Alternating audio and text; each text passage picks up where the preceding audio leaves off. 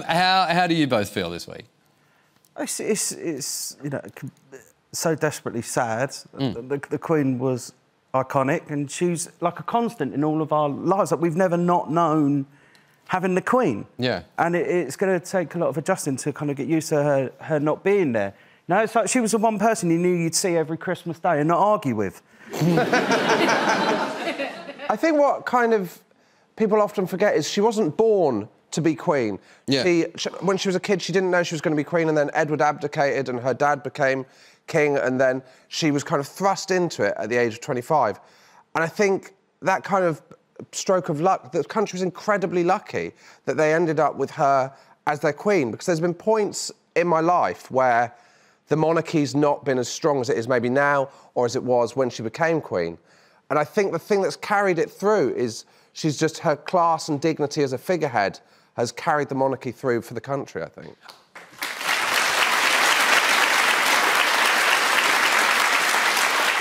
I'd say that clap would be worth more if the last thing they hadn't clapped was you not singing. I've seen a lot of people this week say that it felt like they lost their granny again, and I think that's a valid emotion.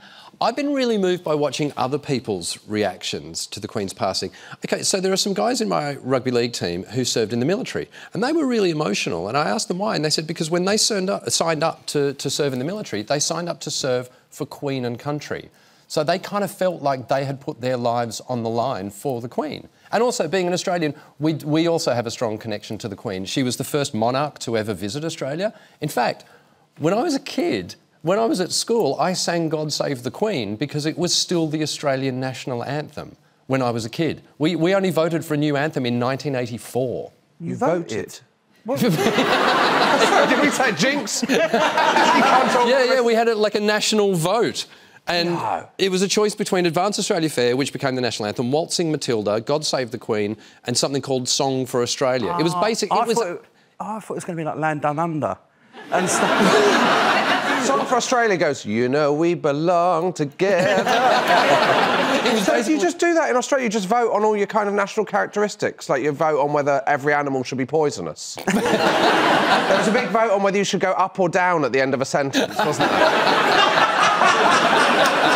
I think you got that wrong. I think you got it wrong. Do you know what? We thought about that for ages.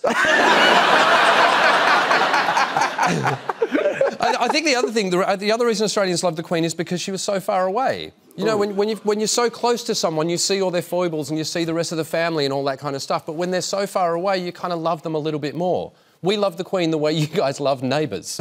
Yeah.